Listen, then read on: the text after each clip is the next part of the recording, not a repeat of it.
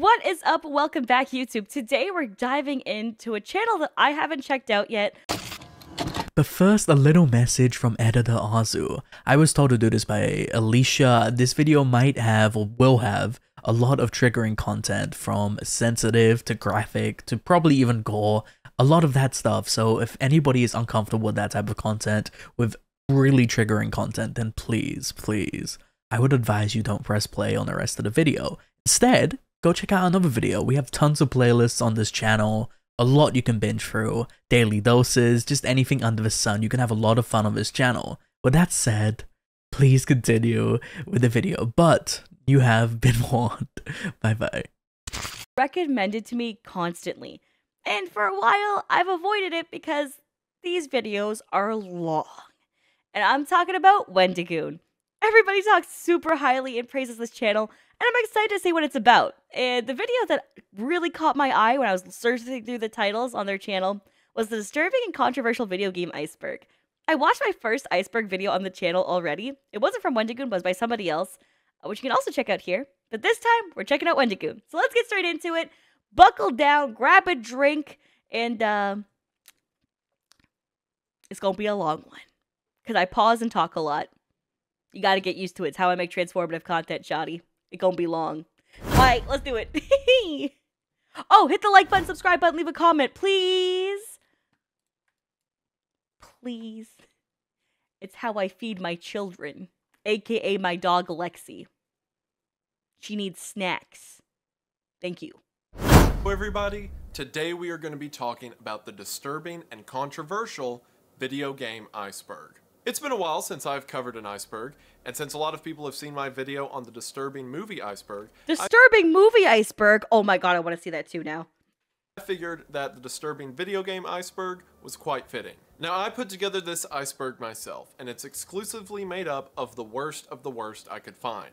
A lot of the icebergs I see about disturbing video games will spend the first few dozen entries with things like Resident Evil or Silent Hill. Okay. And since a lot of you guys are probably already familiar with those, I want to get to the good stuff first. Well, not good stuff. Terrible and traumatizing stuff, but good for the channel. Every entry... Okay, honestly, love the honesty. Love it.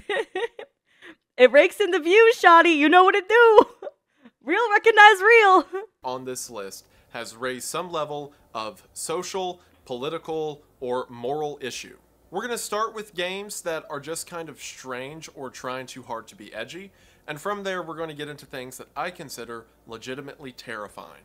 And as I mentioned, most of these, especially near the bottom, are so terrifying because of their real-world consequence. To give myself some parameters... Real-world consequence? Oh, fuck. It's gonna be that, was it like COD level? It had a lot of controversy? I don't know, dude. I'm scared. There's a couple of rules that I've set up for this Iceberg. For one, I'm sticking primarily to developer publications. What I mean by that is, if we're trying to look for video games that are just offensive or crude, there are hundreds of mods and fan-made games that people just made at home to be edgy or funny. So to prevent myself from talking about like 12 RPG Maker titles that are all disturbing in the same way, I am sticking to things that were made by companies or known game developers. Okay, cool. Okay, I appreciate that. That's cool. It kind of like filters out stuff a bit, because some people do stuff for shock and cringe value, right? So, fair enough. I appreciate that. Another thing I want to mention is, for those of you guys who don't know, I've mentioned this like a lot on my channel here because I'm proud of what I've done.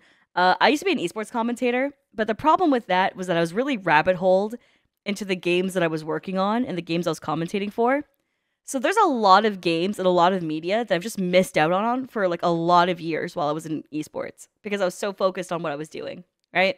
Which causes me to not know shit about dick a lot of the time because I just haven't really been around outside of my little circle of the internet. So, yeah. Now, there's a couple of exceptions for that, for individual mods or games that were made by a single creator that garnered a lot of infamy and became popular in the disturbing video game genre. But for the most part, I'm trying to stay away from edgy one-offs that were just trying to... I love his speaking cadence. At the same time, though, I'm like, this video is an hour long. Should I 1.25 speed it? But I'm also like, I like the way he talks. Oh my god, that's so creepy in his background. What the fuck is that? Oh my god, that's so creepy. Hold on, not his face. Hold on, it's this thing. What is that? You feel comfortable with that in your room? Oh my god. Be shocking. My other Wendigoon. rule is that that would make sense, actually. You know what? Fair enough. About like 10 different games that are all the same kind of disturbing, a lot of these games are representative for their whole category. For example, instead of going into detail about like 20 games that all have racist themes, I just have one entry that kind of encapsulates that whole idea. Okay. Same with things like sexual violence or mass murder. Again, just to keep this video... Oh, okay. So just trigger warning in case the video does touch on those things. I think he's saying that he's trying to avoid those to an extent. Just trigger warning for everything, okay? Homies, don't put yourself through the mental torture or trauma of dealing with wanting to watch a video, okay? Watching my videos are lit, but if you do not feel comfortable, don't watch. I have so many other videos on the channel for you to watch. Just want to make that very clear. You matter. Your mental health matters. Don't fucking worry about it, you know? It's cool. Prioritize that first. Thank you. From being 5 hours of me describing the same horrible things over and over again. I fear that some of you all may watch that, but I choose not to do that to you, so you're welcome. Oh, also want to mention before we get started, thanks. I know that I've been slacking on the uploads lately, and I apologize. I have a lot of really, really cool and fun projects in the works that I can't talk about yet. Hopefully whenever I can talk about them, you all will think that it was worth the lack of videos, because I certainly think that it is, but you're just going to have to trust me for now. Sorry that there hasn't been a lot of videos lately. There will be more on the way soon. I still love you guys, and thank you so much for the support in my absence. It really does mean the world. And with that out of the way, we can go ahead and get into a long compilation of me telling you about the most depressing, brutal, and disturbing things that I could find on the internet. Because for some reason, this is how I chose to live. But do you know what's even more disturbing than that? Sponsors? That's right, your diet. Yeah, that's right. Factor? You can't hide from me. I see you in there. I see you with your half-closed bags of potato chips and empty peanut butter jars and soda cans thrown across the room like an animal. It's disgusting. We should do something about it. Nope. I just have my water bottle and an iced coffee. I'm a good bean. We can do something about it right now thanks to today's sponsor, Factor. Ignore the drawing idea that's like second grade arts and crafts level. This is their actual logo. See, it looks... Oh, you did a good job. Factor delivers fresh, never frozen food right to your door and lets you have a diet that is affordable, healthy, and delicious. I understand that cooking your own healthy meals at home can be very time consuming. So a lot of the time I'll just order takeout, but then I'm paying too much for a meal that I know isn't good for me. But with Factor, all of these problems are solved as they deliver fresh, healthy food to your door that is as affordable as it is tasty. From a wide variety of foods that can include everything from breakfast meals like sausage, eggs, pancakes, to delicious dinners like Factor and HelloFresh are actually, I'm pretty sure they're owned by the same company. Because when I get sponsored by Factor and HelloFresh, they're like usually the same payout person. So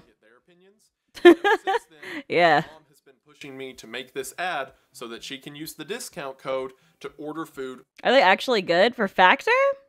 Factor's okay. I mean, I preferred HelloFresh purely for the... I mean, that's why I don't really take Factor sponsorships. It's because I tried Factor and I liked it, but HelloFresh I prefer just making it because it's fresh ingredients. Yeah, exactly what chat's saying, yeah.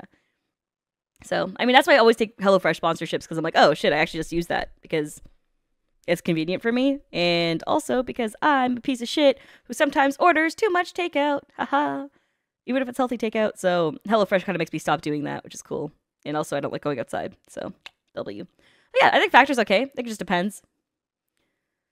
Dude, I did not mean to do a HelloFresh ad read, but technically I am sponsored by them during this video. I just didn't mean to do that. That's my bad. Yeah. Trays, side dishes, and even smoothies, Factor is the best way to get healthy, delicious food delivered right to your door. And you can get in on this fantastic product at a major discount. Because right now, if you go to factor75.com or go to the link in the description and use the discount code Wendigoon50, you'll be able to get your first factor box for 50% off. That is right, half off your first factor box, and get in on gourmet meals that make you feel better about how much you're spending and what you're putting in your body. Again, that's factor75.com or the link in the description. Now you owe HelloFresh money. Yeah. Just a heads up, by the way, for when it comes to videos and supporting content creators, there's a window of influx that the companies will track based on your relation to these codes and stuff. So whenever these videos drop, when you support it within the first, like, about 30 days is, like, usually what it's about. Sometimes 60, depending on the contract. That's when it matters the most. After a year, it doesn't matter anymore. They don't track it anymore based on that. Because they use different, like, links and verification, and they reset it for them. So just a heads up. So whenever you see a video that's a year old, if you feel like you want to skip an ad, don't feel guilty. It's only when the video's been out for, like, a few months. You're good. You should watch it.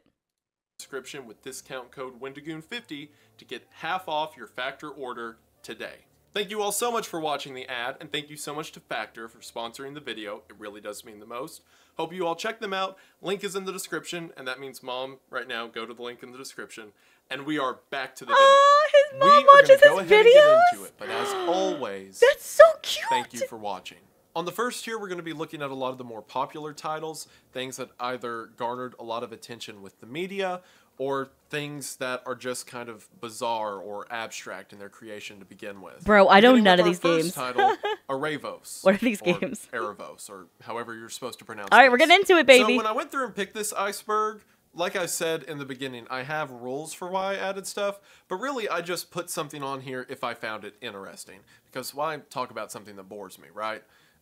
So this one, I'll be completely level with you, isn't disturbing at all. This is just a really weird concept that I've never heard done again, and I had to tell someone. So in Eravos, you play as a vampire who is trying to kill a vampire hunter cult, to my understanding. Okay. It was developed by Greek studio NYX and published in 2002 for the PC.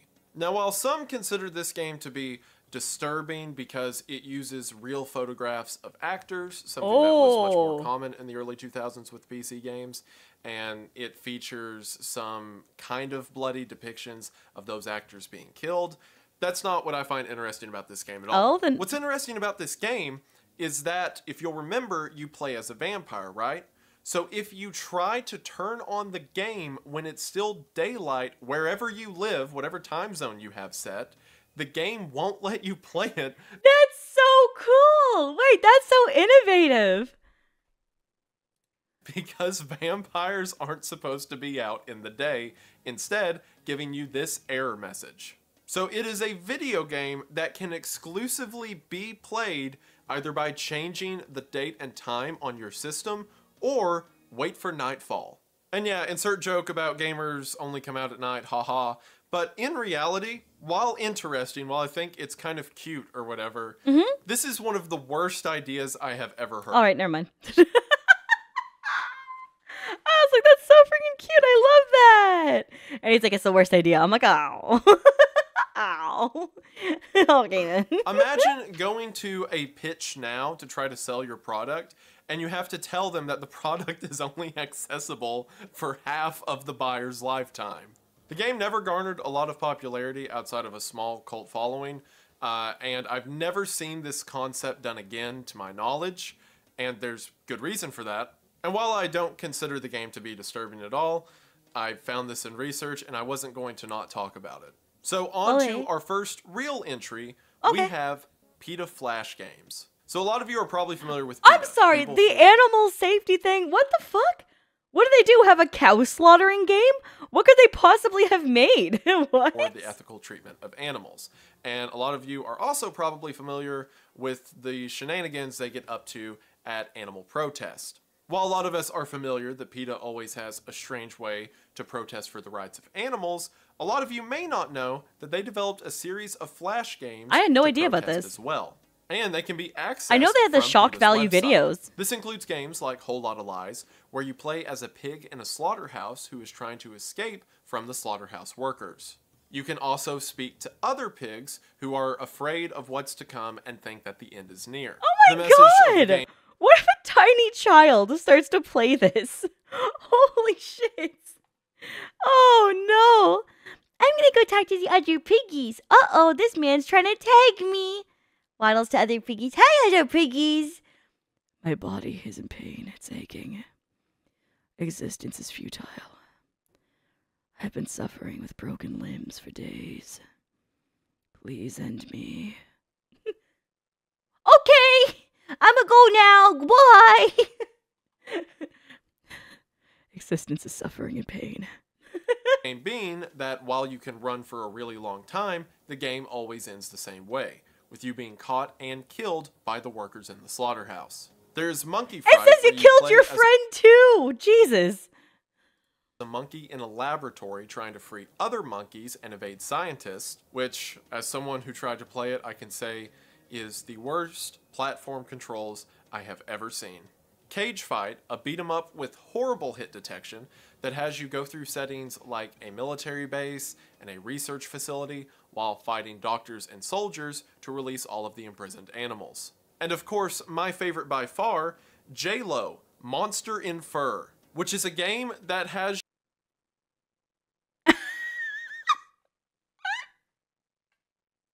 Shut the fuck up! This is no way! They gave J-Lo a dumpy and everything! Shut the fuck up! Why'd they give her that fat ass though? Hold up.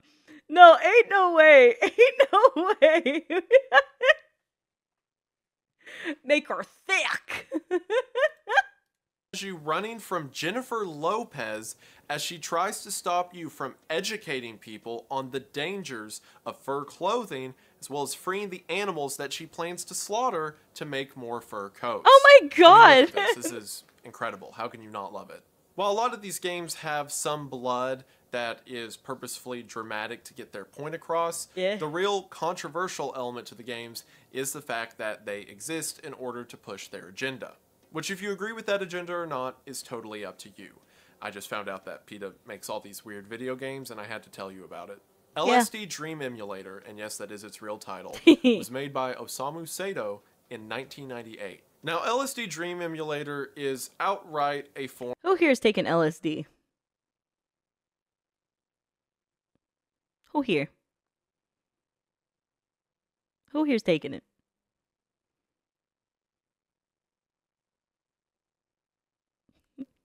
I don't like that someone answered you. Fuck you. What the hell? All right. I was going to make the joke where someone says me, and I go, jail. All of you, jail now. And I was going to do that, but then I realized a lot of you guys are just good beans. My bad. of interpretive art. It doesn't try to be a standard video game. As a matter of fact, Osamu stated multiple times that he made this for people who do not enjoy or can't play standard video games. So LSD Dream Emulator was made for the PlayStation as a sort of art exhibit. The only real feature the game gives you besides a start menu is a map that allows you to see what section of the dream you are currently located in. Oh, that's cool. Downers and uppers. That's cool. If you could even call it that, being to travel from one location to the other and simply experience the world you're in. Osamu built the landscapes based on inspirations he had from his own lucid dreams, as well as dream journals from those he knew. Because of this, several people who see the game says that it gives them an intense feeling of familiarity, despite the incredibly alien format most of these worlds exist in. Given the drastic contrast between cool and bizarre known and elements that are staunchly unknown, many believe LSD. Oh no, this part just gives me OG Doom vibes. OG Doom players, like that shit where you couldn't even aim up and down, but you just shoot forward and it shoots the people above or below for you. You know what I'm saying? Does that not feel like what this is? Be the first piece of media that really captured the horror. I never played the new Doom stuff. And while I find this horror fascinating, as it kind of exists as the grandfather to concepts of things like the backrooms as we know them today, I also think this game is absolutely Someone said backrooms, you just mentioned backrooms. It was made for the PlayStation 1, and while it never really saw distribution in the United States, it did see some level of attention. Is learning about the backrooms worth it? So there was probably a young child who turned on his PlayStation to play Crash Bandicoot or some jet ski game or whatever, and turned on this and was never the same person again. Night Trap was made in 1992 for the Sega CD. The game featured FMV cutscenes, which again was very popular at the time, not so much nowadays. In the game, you, the player, are eavesdropping on a girl's slumber party that is being attacked by vampires. To protect them, you have to move to the viewpoints of different cameras within the house and set off things like traps in order to stop the girls. Are we the creeps though for this? I think we're kind of... I know we're protecting them from vampires and all, but I still feel like we have a problem. Because why were we watching these girls at a slumber party in the first place? From being harmed. While I think this is a really cool idea, especially for the time, I can tell you that the plot or the acting is nothing to write home about. What made this game so controversial is that if you failed, your game over screen would typically be the death of one of the girls. Well, I mean, nothing to us cool kids that, grew up on Live Leak or whatever.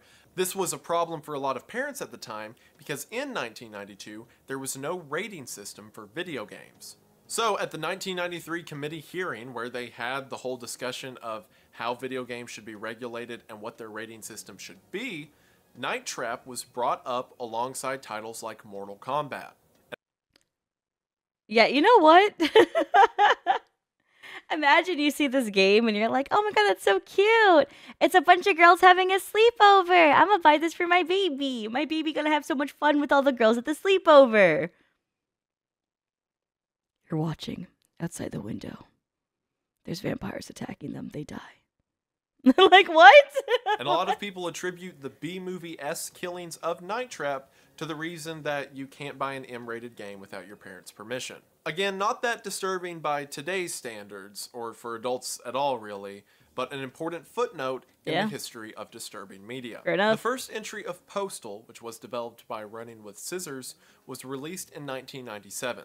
While there have been 4 entries in the series, Postal 2 is the one everyone remembers. The game allows players to go on mundane daily tasks, or cause a whole lot of havoc. If I had to describe Postal to someone who wasn't familiar with it, I would describe it as what boomers think GTA is. You know how you...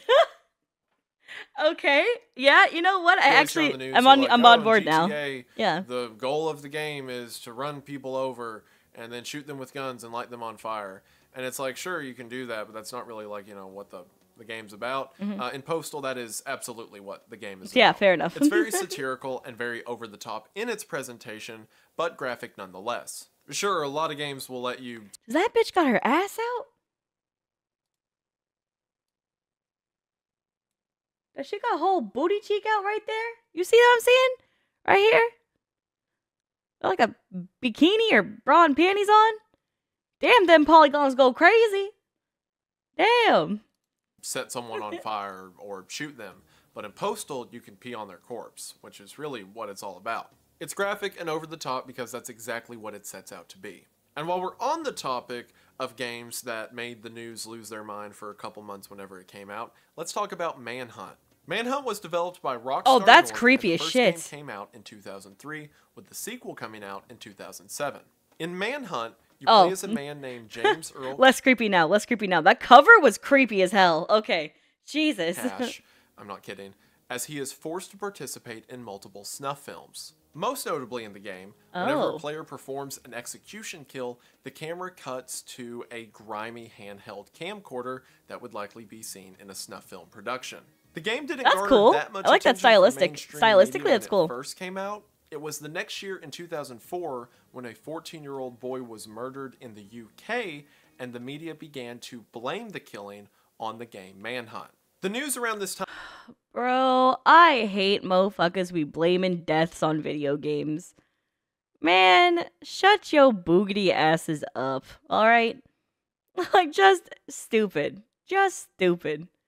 God damn. Time had a field day talking about how the killer was motivated by the game and he would play the game over and over again. Like, motherfucker, it doesn't matter if the person played the game over and over again. No, like, it bothers me so much because it's relevant to a story that it came out like a week ago. Do you guys know about the person who like got mad because their mom turned off their internet? So when they started like physically fighting their mother because he was playing like Madden or some shit, that his sister tried to intervene and separate the two of them. and then he choked his sister to death, that's not because he's an addicted gamer. That's because he's fucked up. And there's a big difference. And I hate that the whole, like, the narrative that came out of it was angry gamers, internet turned off. That's your takeaway? Like, you're insane if that's how you're going to write this article. But the thing is that articles these days aren't written about comprehension. They're written about what can get the most impression and click-through rate. That's the reality. That's why we get shitty-ass YouTube title clickbaits. That's why we get shitty-ass, like, articles that are full of fucking bullshit or terrible narratives, because this sells. And this has been selling since day one. The more crazy you make it, the better, right? So of course they're going to make hot button topic issues like this. It sucks. And it's because of the game he decided to murder this child. But the only quote I could find that ever referenced Manhunt at all was the parents of the victim said regarding the killer, I think his friends mentioned that he played it. Which is pretty much... Which is how the narrative gets so stretched, right? It's like, oh, the parents mentioned, oh, I think his friends mentioned he played it. And then the narrative just gets so fucking skewed, man. It's so brutal. For those of you guys who know me from, like, back in the day when I did, like, esports commentary, do you know how many articles just twist whatever the fuck I was saying? And I don't mean that they twisted it in a bad way, but they, like, did not understand my notion of feminism whatsoever. They would, like, twist my words to be like, yeah, I'm like, blah, blah, blah, blah, and I want to, like, it was so cringe. My whole point, like, when I was, like, talking to these, like, interviewers was, yeah, I'm a woman. That shouldn't matter. I'm one of the best at what I do, and that's what should really be accounted for here. Me being a woman shouldn't be an exception. It should just be a part of the norm. That's it. That's what I used to say. And then it would get twisted. It would get twisted so fucking bad. And then they would word questions to me like, how do you feel about women not being like an active part of the scene? And then I'd be like, women are an active part of the scene. The difference is that they don't get highlighted enough. And a lot of time women don't feel safe in the scene. And like the same goes for men. A lot of men don't feel safe in the scene too, because there's also victims of SA. And it got cut off. The only quote that made it into the article for that segment was the part I said about women. They cut out the part I said about men. And I'm like, what are you doing here? Right? It's like, we can't, like, hello? It's so shit. And it's like, it made me so mad that, like, me advocating for men became this thing that would get cut out constantly out of the articles that were being written about me because they wanted to be woman focused. You can be focused on, why are we twisting my narrative? Like, it's so bullshit. I'm sorry. It gets me really heated. I've been through a lot of stuff, especially back in the day when it comes to articles about me. And nothing makes me more mad than invalidating other people's experiences, because men went through a lot of shit in the esports scene that wasn't taken seriously and felt like it was being put on a back burner, especially when it came to assault. Like, it was just bullshit in a toxic environment for them. And, you know, I advocated a lot for women in the scene, which is true. I'm not trying to, like, say I didn't do that. I did that a lot. But I also advocated for other factors too. I advocated for men. I advocated for people who have different races to be shown on screen more. Even when an advertiser openly said, we would like less African Americans on the stream because it's not brand friendly. I have encountered that and had to battle the tournament being like, put black people on stream or I walk. And I will tell everyone. Like, I've been in scenarios like this, okay? So, like, me advocating isn't something that's like, oh, yes, I just love it when women thrive. No! Motherfucker, there's battles in the esports scene. So it's like, holy shit. I mean, esports is pretty much dying now, but back in the day when it was relevant. It's just a speculation. Because of that, Manhunt hit the news cycle and became the next subject for the whole "Are video games bad for kids?" debate. So in response, in 2007, Manhunt 2 was way, way worse than Manhunt 1. That motherfucker, he got the shower gun. Manhunt 1 had a story, and it was just a particularly brutal story meant for adults. Manhunt 2 relished much more in the brutality of it because that was the thing that got the game popular. So people ragged on the game for being disturbing, and Rockstar North turned the dial up to 11. On to tier 2, these are mostly games that I mean, one day, the day that I am about to get canceled, when the VTuber downfall happens, I will make an iceberg of all the racist companies I've worked with behind the scenes and the interaction I've dealt with, including email chains that prove the racist comments I've made. I have witnessed the world burning behind the scenes. Whatever you think you see in public is not nearly as bad as what happens behind closed doors. It's fucked. It's fucked. And for any of you guys who dick ride Japan, like it's the best place to go to in the world, bro, racism isn't like that. It's only like that in North America. Fuck you. Have you been to Japan? Have you dealt with Japanese advertisers? Bro, that's a different level. Like, holy shit. It's insane. And mind you, when it comes to like being in public areas, if you're like in like, I don't know, like Akihabara and shit, like that's just super urban and I'm saying normal because they're not that racist there. It's just normal to see people of different cultures and shit there. In any like super urban city, you're chill. If you go to the outskirts, it's cringe. But the other thing that's super important is like advertisers and companies, when you're working in the professional aspect, is super racist. And the irony of it, not for me to dick ride China, because I'm not here to do that, because fuck the CCP, but China didn't give a fuck about my race or gender. They're like, W, you're talented as a commentator. Come on over. And I'm like, what? They're like, we'd love to have you on camera. They didn't give a fuck. Japan cares so much about hypersexualizing women to an extent that, like, bothered the shit out of me. Listen, I don't mind showing off my body. I'm very proud of myself and my appearance, like, in my IRL self, especially. Though I'm a VTuber, I know, this is super off topic, but fuck it, it's my stream. So, though being a VTuber, people assume that I'm insecure about what I look like. It's not true. I'm very confident in what I look like. It's why I leave pictures of me up everywhere. I don't care. But the thing that does, like, get under my skin is when someone tells me to be more sexualized. That bothers me. If I want to choose to do that with my body, that's one thing. If you're telling me to have more sex appeal when my job isn't to do that, like, go fuck yourself. That's it. Right? Because you wouldn't tell a dude to just start whipping out his big-ass balls through a gray sweatpants. Right? Showing off the schmeat. You wouldn't do that. So why the fuck is it different for me? And I was like, that's so bullshit. And yeah. And by the way, if I wanted to show titty, I got every right to. But I didn't want to. Kind of sucked. Lived in a kind of rural area in Hiroshima, and as a kid, some of the people there were foul. Yeah, and that's the thing, is that sometimes people get like these heart eyes or like rose-colored glasses towards towards places they really want to go to. But it's important to realize that, you know, shitty people are everywhere. That are still kind of edgy or bizarre, just more so. Ugetsu Katan was made by the Tonkin House in 1996. I'm sure I pronounced none of that right, but we're just going to keep going.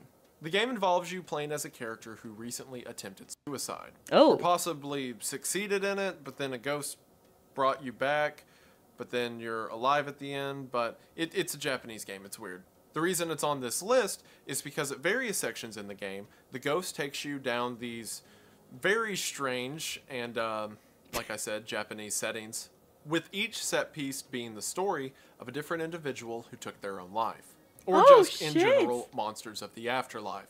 While this is bizarre in its own right, that's dark as hell. What the game gets interesting is that given its themes of suicide, there are several who believe that several of the faces depicted within the game are of suicide victims. Oh, now, Jesus, that is hardcore.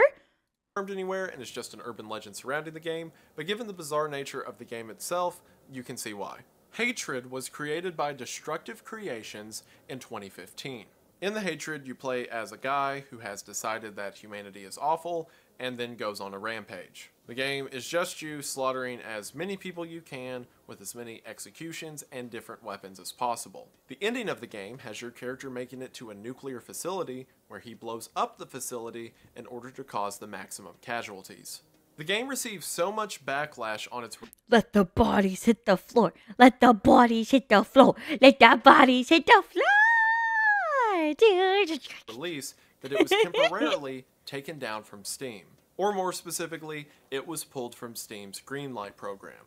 However, eventually, it was put back up. Now here's what's interesting. There's a story that Gabe Newell, the Valve founder who all the memes are made about, apologized for the game and then had it taken down. When it seems in actuality, he apologized to the dev team of Hatred for taking the game down in the first place, citing freedom of expression and whatnot. And because of the controversy and how much attention getting taken off Greenlight garnered, Hatred got so much support that it eventually came out in full. And after this game that everyone was clamoring for finally came out, they universally decided that it was mid. Which, yeah, the selling point of the game is the brutality and absurdism of it all. Not, you know, great controls or story. I'm not even Homie said that gonna mid pretend AF, I'm pronouncing bruh. this one correctly. Roly Poly's no Nana Korobi Yoki. Yeah, Nana Korobi Yoki? Sure. Translated, the title means Roly Poly's falling down 7 times and getting up 8, which is a saying in Japan, to my understanding. This game was released in 1997 and made by Osamu Sato, the same guy who did the LSD Dream. I'm gonna just say it right now. I think that creator is just always high as shit. I think, based on the other game and then this one, I think they are just in a constant state of awesome bullshit, bruh. Emulator game, which when you look at the two side by side, you can probably guess that. Roly Poly's was supposed to be a game to help young children learn new languages. Oh, that's However, cool. instead, it became a game to help young children develop new nightmares. Oh. Because these are some of the most terrifying character models I have ever seen. It's also in that weird, uncanny age of early CGI, so, you know, that doesn't help. But what's so interesting and also disturbing about this game is while you've probably seen a lot of games or videos in this aesthetic, the whole, you know, mascot horror or creepy games for kids idea, this does it all natural. It was a game for children that just so happened to accidentally be nightmare fuel. That's concerning. And while the game is man. a cult hit, as you can imagine, it didn't sell well at the time because people thought it was terrifying. I also think it's kind of hilarious how the artist who did LSD Dream Emulator, and we can understand the idea of kind of out there or, you know, heady art pieces that are kind of disturbing and scary, but weirdly comforting in a different sense. Like, we can process that. But that guy took that same mindset and was like, if we bend the shapes and colors we built here into this, they can teach children the alphabet. I just heard something fall. Hold on. All right. We're back. For our last one on Tier 2, we have by far my favorite on Tier 2, Left Behind Eternal Forces. Left Behind Eternal Forces is a Christian real-time strategy game based off of the Left Behind book series. It was made by Inspired Media Entertainment in 2006 and places the Tribulation Force against the global community peacekeepers. The Tribulation Force being the remnant of the Christians left after the Rapture, and the global community peacekeepers being a part of the New World Order. In the single-player mode, you play as the Tribulation Force as you try to battle against the New World Order while also converting people to Christianity. You also need to manage your resources for the survivors at your base camp, and also keep your men in the field supplied so that they can get new converts. While you do have weapons, you want to use them sparingly and only when you have to, because killing people lowers your spirit level and causes more Shit, Goku would not be cool with that. people to defect and choose not to convert. In the multiplayer mode, you play against other players as either, again, the Tribulation Force or the New World Order. And to all that, I ask, who was this game for? Because, well, the obvious answer you may think is, oh, well, it's for Christians who are really into RTS games, I guess. But no, it's not, because it's like making a weird mockery of it. The idea that there's like a point system for how many converts you have, and that there's... That's a really good point. Yeah, who is this game for? Yeah, I was just assuming. I was like him. I was kind of just assuming it would be for like Christians who are just maybe down for that shit. Okay, maybe okay. No, it's yeah. He got points. That takes you further from God, the more people you shoot. And it's definitely not for non-super Christians, because who's gonna pick up a game called Left Behind otherwise? The game... I don't know, dog. You're saying for satire, but at the same time, I'm like, am I paying money for satirical content? Am I to waste my time playing the game? I don't know. The game had several critics on either side of the aisle. Again, people who were not Christian thought the concept was ridiculous, and people who were thought it was a mockery, especially because in the online mode you can effectively play as the Antichrist. And eventually, the game faded into obscurity. I'm not kidding, it's a Nick Cage tie-in game. Are we serious? Are we serious about this? Hold on. I'm real gullible. Mr. Wendigoon is a Christian himself. Oh, dope. I think like any faith or whatever people want to do is cool. Yeah. I'm not here to... I know some people... I have a lot of strong opinions in life. Do you? When it comes to faith, when it comes to not having faith or whatever, just do you. It ain't that deep for me, dog. As long as you happy. Big ups, G. One of the funniest stories I found around this game is they planned to include this in a care package program for American soldiers in the Middle East. But after all this public backlash started, they decided against it. So there was a chance, for a while, that there were going to be soldiers on their mid-2000s computers in the middle of Iraq playing as the Antichrist to mow down their friend who's converting people to Christianity. Oh. Do with that what you will. With that, we are on to Tier 3, and within Tier 3, we're going to look at more real-world disturbing factors, as well as games that, again, push the envelope in a political or media sense. Starting with our first entry, Hong Kong 97, which was developed by Happysoft in 1995. Yeah, y'all saw Kanye Quest too, right? What the fuck is that? I don't give a shit about this one. If the people of China invade the land of Hong Kong.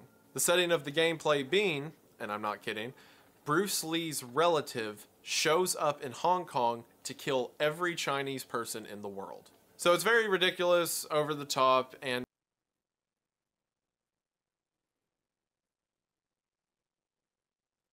do y'all know about what's going on in Hong Kong right now? Because it's getting super suppressed, but you guys know what's going on in Hong Kong right now, right? Just putting it out there. Yeah. This is made for a laugh. Except, if the player dies, on the game over screen, there is a photo of what appears to be a real dead body. Now, this was a huge question for a long time. Why on earth does this random parody game have just a dead body for seemingly no reason? But thanks to Gooseboost on YouTube, which I'll link his video in the description, it turns out this was in fact a real dead body. It comes from the documentary Death Files, which I talked about in the disturbing movie Iceberg, and it turns out the corpse shown in the game over screen is the corpse of a man who was killed in the Bosnian Civil War. And it's presented so unceremoniously, I can only imagine the creator of Hong Kong 97. Is there something new? They're still doing the protests in Hong Kong currently. It's all being suppressed. So for the past, how many years has it been? We finally started getting information leaked out during the time of COVID about what was happening a lot more because of that. Because we had people who were stuck in Hong Kong and China when it came to news reporters. And since they were stuck there, we were actually able to get information for once because they couldn't leave. And normally we wouldn't be able to get that information. Yeah, so now the protests have changed dramatically. But the fight for separation is still going on. It's just fucked. It's super fucked. Yeah. What does being suppressed mean? They used to have to bring umbrellas when doing peaceful protests because they would get gassed. So they're basically being smoked out, and they would throw gas canisters at them. So they'd have to bring umbrellas to try to shield themselves. Yeah.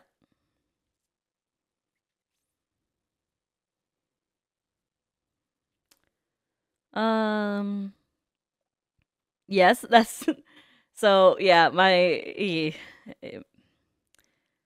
yeah. I used to be a content creator for a platform called Bilibili back in the day, which is a Chinese platform. And on top of that, I have a friend who's from Hong Kong and like born citizen in Hong Kong. And yeah, like they were my best friends IRL. And like the stance of where I stood for Hong Kong mattered a lot to them. And yeah, so I stand with Hong Kong for sure. And I mean, we've heard about a lot of dramas in North America or throughout the gaming side of things when it comes to for those of you guys who don't know over on YouTube too, when it comes to like Hong Kong's situation, you've probably heard of stuff happening with like Hearthstone and like the rises for that kind of stuff when it comes to like Blizzard games and the different statements put out by Blizzard China versus Blizzard like NA. And it was insane. Like it was insane like the different like ramifications that happened because of the CCP basically being like, we stand by what we did versus Blizzard's other notion from NA, which said the exact opposite. It was really fucked up. It was a really weird scenario to be in for the gamer space. And it sucks because the limited info a lot of people had during all of that people were just like, it just, yeah, the lack of information people have about it sucks. At the same time, I want to be very clear about something is that don't ever be like all Chinese people are like doing X, Y, and Z because that's kind of bullshit too. Like, just remember that it's a government's responsibility to take care of its people and they're failing and they're hurting others actively. That's the fucked up part. So, and will I get shit for this from the Chinese community? Probably. But hopefully I don't get sued like my friend was for saying the same shit because he got sued for that. So, and if I do, I will stream live for 1 month straight to raise money to fight the lawsuit. All right. Just didn't really think about it. They're like, oh, well, your character dies, so we'll show a dead guy. Which is really sad, if you think about it. Kanye Quest 3030 is a turn-based RPG that centers around a fictional story regarding Kanye West. The game is about Kanye West going to the year 3030 to fight all of these different rappers and artists in the future. The game itself is just lighthearted and fun. Okay. It has things like lyrical references and song titles to use. So why is it on this weapons list? or defense in battle. And on the surface, the game just seems to be an easygoing RPG title. Yeah. That is, until you dig a little deeper.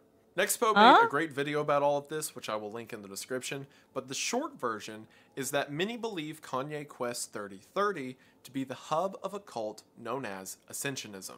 Several ciphers and codes that are found within the game lead people to believe that it is either a recruitment tool for the cult or it is used by a hub for cult members. Eventually, people found enough information to contact developers of the game who supposedly were a part of this cult. And several of these supposed cult members asked users to send in things like their full name, address, and images of themselves. Now later on into the iceberg, we're going to get in. Hold up. Hold up. I'm gonna be real with y'all. If you are out here playing Kanye Quest 3030 and you start reading too into it to decipher shit, you need more of a life. Any other life decision you can make is a better use of your time. Alright? Because that is crazy. Like, this is so... this is not me trying to shit on the creator who made... Listen, if you make content out of it, and you do like a deep dive, that's fucking cool. I can respect that. I mean for the people who took photos of themselves and gave their full ass name and submitted it. That's my you're fucking weird moment. For the person who does research into shit like that, that's just cool. There's a big difference between the two. Into a lot of what I believe to be real scary, cold activities and video game stuff, or at least things that I think have more potential to be legitimate. Because in all my research of Kanye Quest 3030, I'm pretty sure all of the ciphers and codes and whatnot are done to just drive attention towards the game, and they're kind of building a sort of ARG. But it is real that they ask people for pictures of themselves and names and whatnot, and that is always scary online. Never do that, ever. Yeah, don't do that. Even if you do want to join a cult. If they're a good cult, they'll already have pictures of you. They should have done their homework.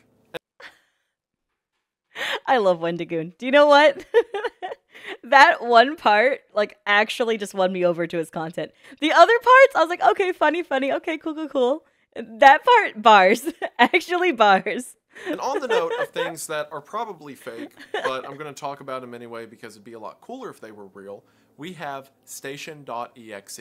Station.exe was a comedically simple... Chat, I don't need pictures of you for the cult because we are all rats, for we take one form. There's no need for the diversity of differences, for we are one rat. The same rat repeated multiple times over. Alright? I don't want your fucking feet pics. Don't be weird.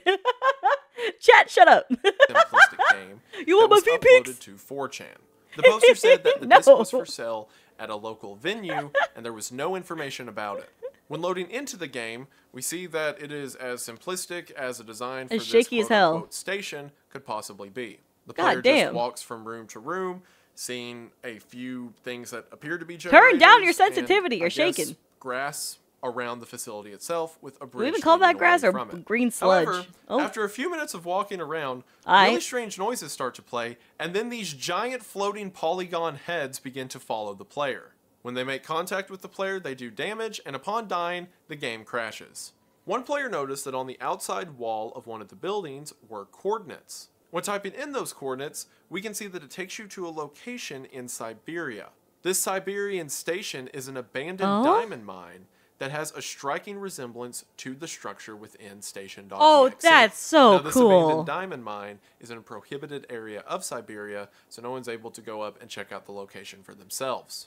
And to that effect, why on earth does this game have a potentially one-for-one recreation of an abandoned station building at a diamond mine in the middle of Siberia? Digging into the game's files, there were connections to old messages that were left on the weapons board of 4chan, but that probably makes sense because if the game was made as a sort of hoax, then there were archived posts brought in from 4chan to freak out people on 4chan who might see them. So that's all well and good, but why on earth would it just be this random building in the middle of the tundra for seemingly no reason? I suppose maybe the is there actually an audio desync? Hold up. Is there actually one? Person who created the game saw the abandoned building on like Google Earth or something and decided... God, that's so fucking cool, though. I love when people do Easter eggs like that, though. That one's cooler. Like, when it comes to, like, other stuff, I feel like sometimes we go to, like, when you get weird with it to the point where it's, like, replicating real-life disasters, I think that's cringe.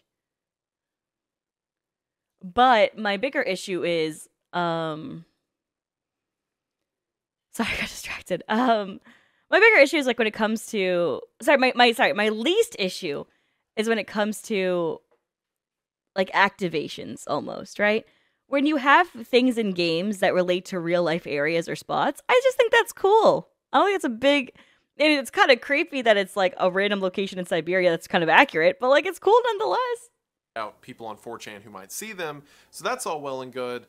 But why on earth would it just be this random building in the middle of the tundra for seemingly no reason? I suppose maybe the person who created the game saw the abandoned building on like Google Earth or something. That's what I would assume. To recreate it in his game to be creepy. But even then, like, what on earth does the giant heads mean and everything else? It's such a that they're always watching. That even though it's a secure area, they're always watching. Little mystery. I hope it's something terrifying. It would make me so happy. Quest for Saddam was made by Petrilla Entertainment in 2003. Now, Quest for Saddam was an over-the-top shooter that was a parody of Saddam Hussein and of Middle Eastern militants that just had a bunch of stereotypes and featured the player going through with Doom-esque controls and just shooting everyone they come across, eventually killing Saddam Hussein himself. And while there were a ton of these edgy games, especially in the early 2000s, like Muslim Massacre or Zog's Nightmare, the reason I would have mentioned Quest for Saddam is because Quest for Saddam got I'm sorry, what the fuck was the first one he said? Okay. That's gross. Holy shit. Okay.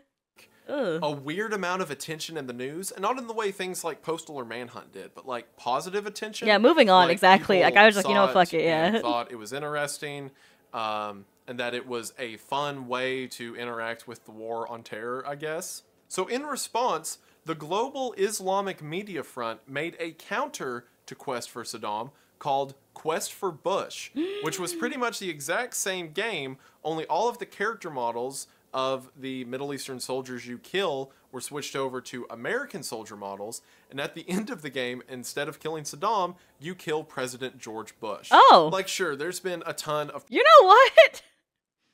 That is a crazy thing to do. I think they're both fucked up for it.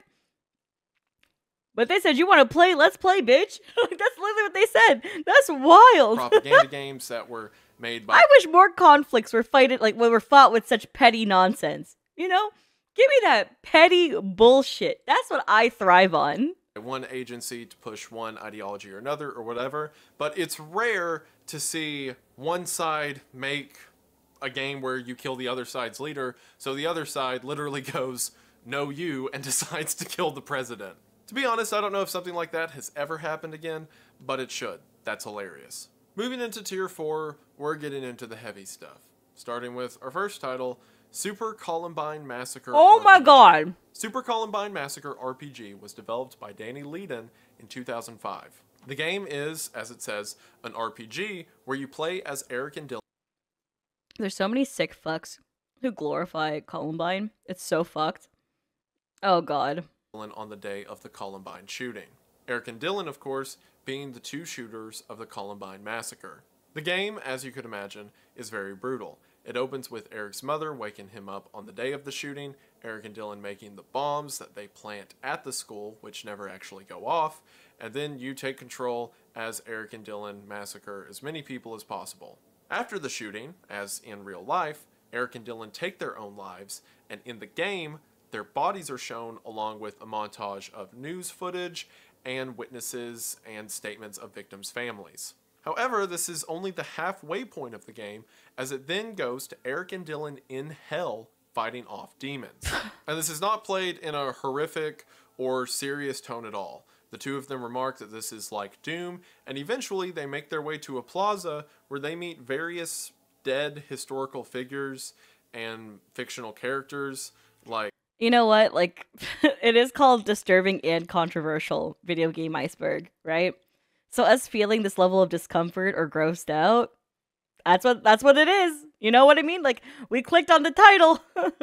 We said yes. So, you know, like that feeling of unease and ugh, you're feeling? Yep. We're in it.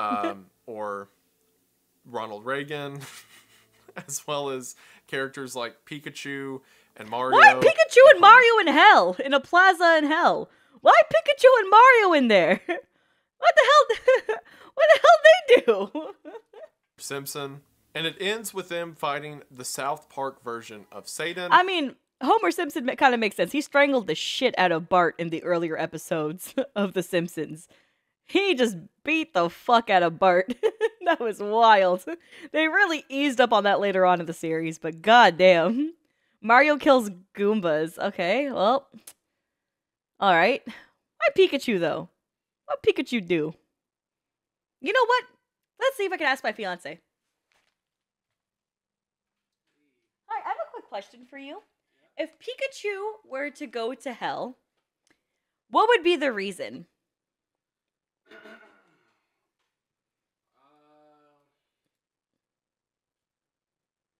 Jumped in the He said jumped in the tub with Ash. What the fuck?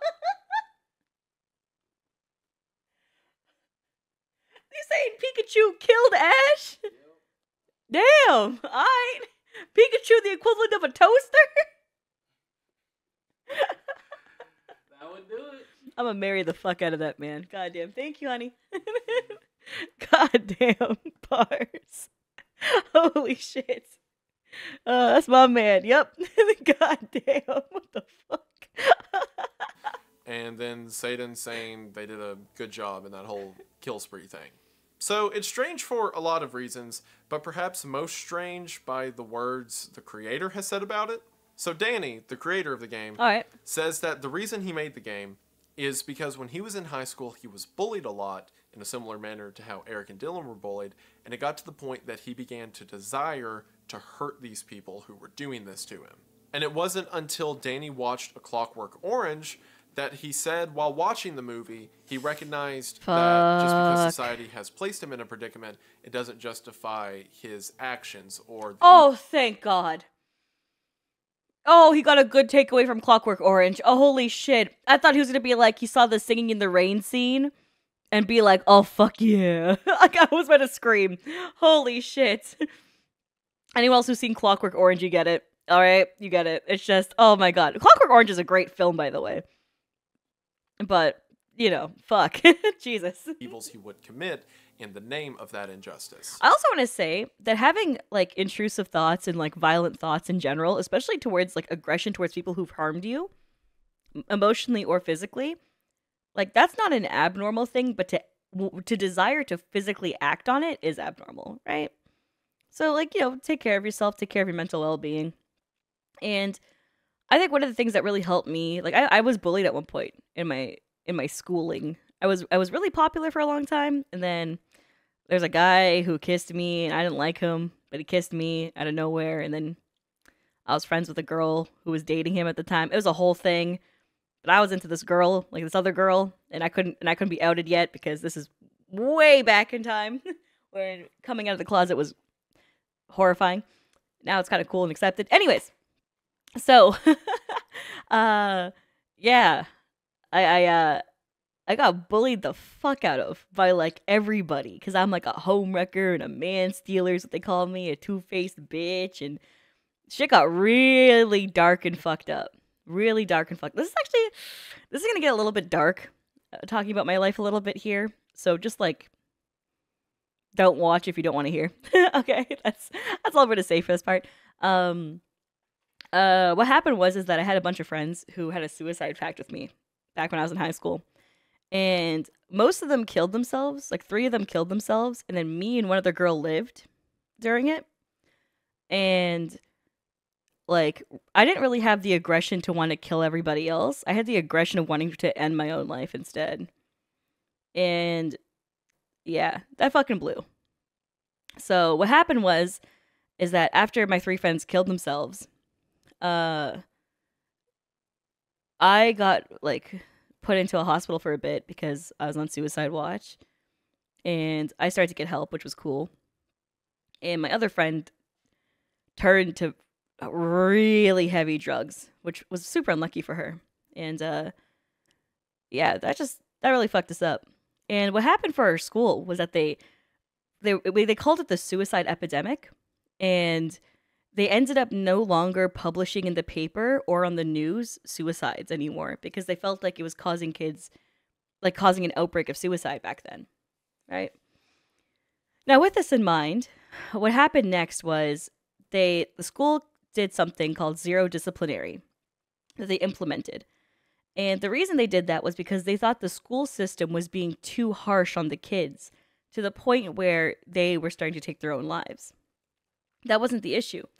The issue was the severity of what was happening. One of the girls, she got gang raped, one of my friends, and they took photos of it. And the boys didn't get pressed charges for raping her. They got pressed charges for having possession of child pornography because they took pictures of her naked. And the other one died of a drug overdose. The other one, drug overdose as well. And yeah. So it was just, like, really fucked up. Anyways, so... Oh, one of them hung themselves. I'm sorry. Yeah, one of them hung themselves. Yeah. So everything just kind of was fucked up.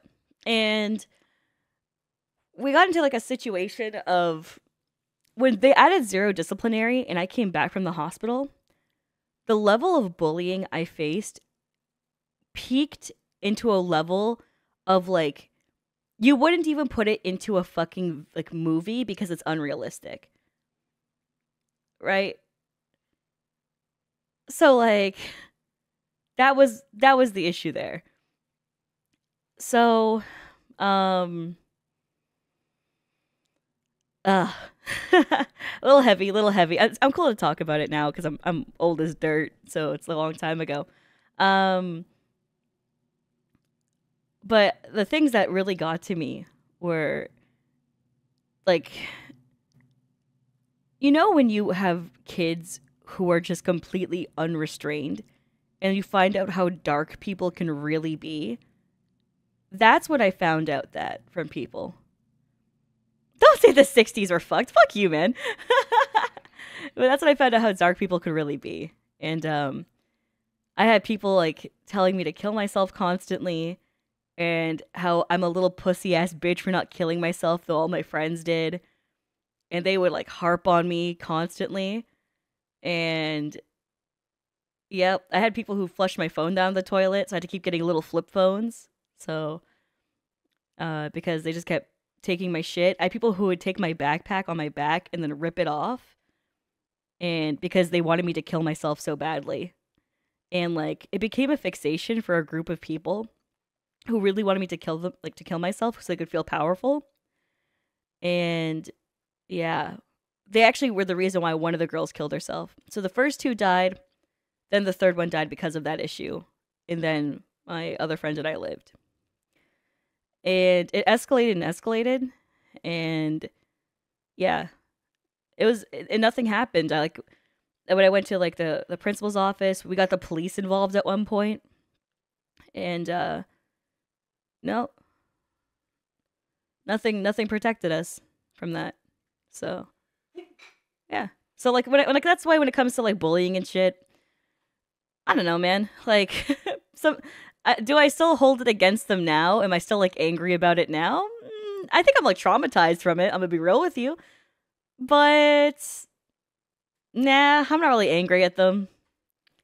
I think I have the deep satisfaction of knowing all of them failed in life, which is pretty fucking awesome. I had one of the dudes who literally was the one who ripped the backpack off who took my backpack, threw me to the ground with so much force that like winded me so I couldn't breathe. That same guy DM'd me on Facebook asking for help and advice to become a streamer. Like, bro. I no. Like, as if we're homies and cool. And it's like, he's like, oh, just thought I'd shoot my shot. Huh? Like, oh man, shit was crazy. Fuck that guy. Yeah, I mean, in general, I have so many W life stories and amazing shit I've been through that I'm really proud of and really love.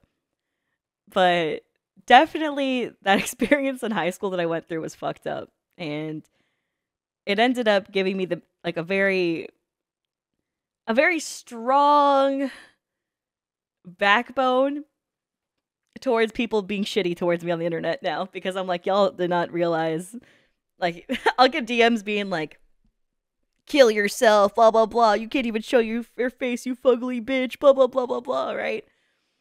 And yeah, I'm like, cool, dude. Whatever. Oh yeah, so the reason why my dad didn't get involved back then was I didn't want him to get involved because my dad would have just like come in swinging the moment he realized shit was going down. And then my dad like went with me, like he dropped me off to all my friends' wakes and funerals and stuff, which was really cool of him. So my dad's one of the reasons why I process death super well, which again, another massive dad W. Was my dad, when he realized all these people were dying in my life, instead of it being like constant grieving, he made it so that like death was a fun interaction. not like glorified, but like though people die and leave your life, you can still communicate with them. You can still like go. We do this thing called grave hopping, where we would go visit like my dead relatives, like cemeteries and stuff, and even like my aunt who's I'm named after. And instead of making it feel like really depressing, we'd go get fresh flowers. We'd go clean their graves, like headstones. We would go get lunch after. We would talk about life. Like he made sure that I had a really positive experience when grieving and when dealing with stuff like that. So I have a lot of closure and a lot of healing throughout my life from all this kind of stuff. That if I didn't have an awesome like family situation, I definitely wouldn't have had I wouldn't have had the mental fortitude I have now for sure. It was also really difficult to go from being one of the most popular girls to being like in that situation for sure. So I've definitely dealt with both sides of the coin. Mind you, I never bullied anyone because I thought that was really quick. I thought it was really cringe. But I also wasn't a big enough advocate. I always would talk to the quiet people in classes and stuff because I'm really outgoing. But if I noticed people being kind of shitty towards someone, I would just kind of walk away from it. And that's something I do regret because when I became somebody who ended up being bullied, I was like, damn, I really wish someone would stick up for me. And I'm like, fuck, I really should have done that back then too. It's not like I would actively be like standing there, something happened, I'd walk away, but walking away still fucked up. So, anyways, that's a super long tangent, but hey, that's what you watch these damn videos for anyways. Welcome to the channel. So because of that, Danny began going to therapy and got better, but he always sympathized with the position that Eric and Dylan were in. So he claims that he made Super Columbine Massacre RPG as a purposefully over... You're like, I'm deciding not to believe that story for my own sanity. I mean, you could Google it, which is really depressing because you'll just find the string of suicides and shit. But then you'd be kind of doxing me because it kind of tells you where I live, but where I used to live at least. Yeah. The top statement on how the media and how politicians portray the Columbine Massacre. There's a lot of talk in the game about things like gun control and about how their playing video games led to all this. And of course, with the second half of the game taking place in hell, it's clearly satirical, at least to some degree. Now, while that's all well and good for an art project, as you could imagine, the family members of the victims of Columbine weren't too happy with, you know, this whole art project he had made. Mm-hmm. So one of the friends of one of the victims of Columbine ended up doxing the creator, and that's how we know his name's Danny and all. Oh, because shit! And he was anonymous until he got doxed, and then after getting doxed, he came forward with all this stuff, effectively saying, "Oh, well, it's actually, you know, irony or post-irony or whatever." But because of those statements, Super Columbine Massacre RPG is held in a weird place of respect by a lot of people who are familiar with these disturbing games. Like every other, I hate that I even have to say this, but every other school shooting simulator or RPG is compared back to Super Columbine Massacre RPG as it being the golden standard. One of these games being... Oh... That, this is heavy. VTech Rampage, which is a game about the Virginia Tech campus shooting that was developed by Ryan Lamburn and came out 3 weeks after the Virginia Tech shooting. Oh, fuck no. Oh, fuck no. Oh, hell no. No. Mm-mm. Nope. Skip go directly to hell, bitch. Do not collect $200 as you pass go directly to hell, bitch. Oh, hell no. In it, you play as the shooter, and you follow the same timeline of events he did, from his first 2 victims to going to record a final video, and then going on the rampage before taking his own life. Now, the reason I mentioned that, like I said at the beginning of the video, I'm only trying to keep one game from each category here. The reason I mentioned the VTech Rampage game is because, unlike Danny Ladon, who gave all that stuff about how this was actually an artistic expression of his position and his mindset at the time, the creator of VTech Rampage said he made it, quote, because it's funny.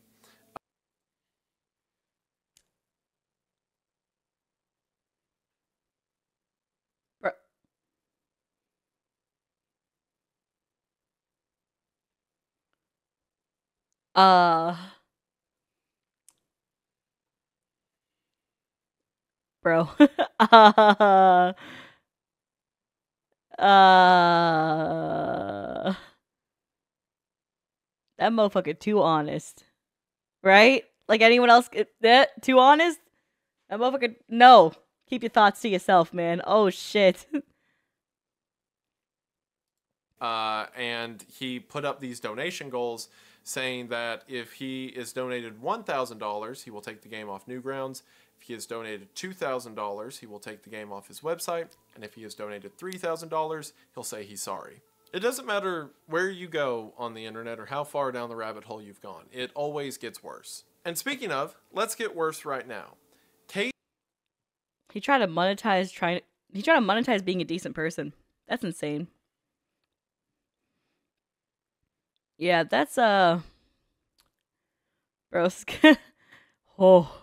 Easy Manager is a zoo tycoon type game where the thing that you are managing is a concentration camp. Okay. That is right. It is a property manager video game set in a 1940s concentration camp. The original game was released for the Commodore 64 in 1990 by the Missionaries.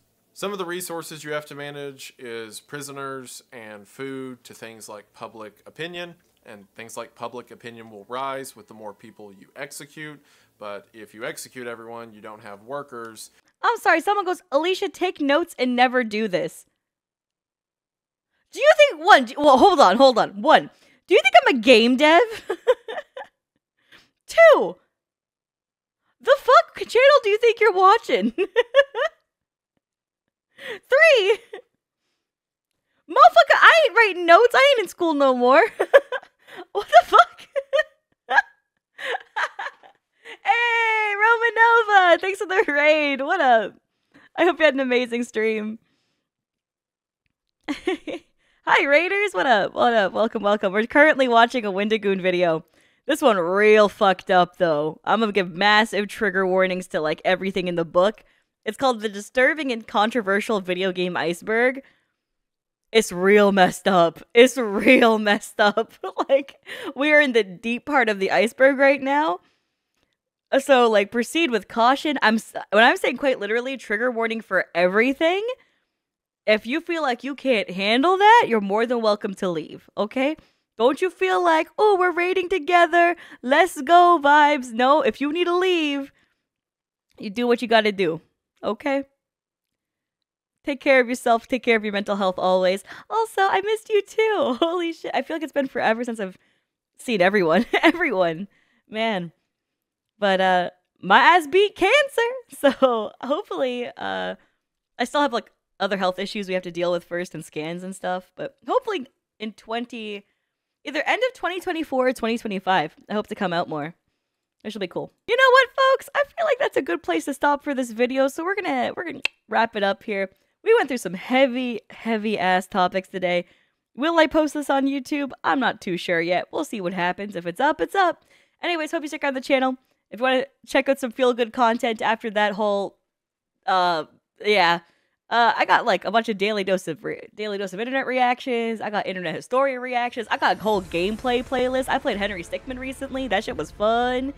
So, you know, if you feel like lightening the vibes a bit for yourself, there's a lot of content here on the channel. Thanks for watching. We'll catch you later. Bye.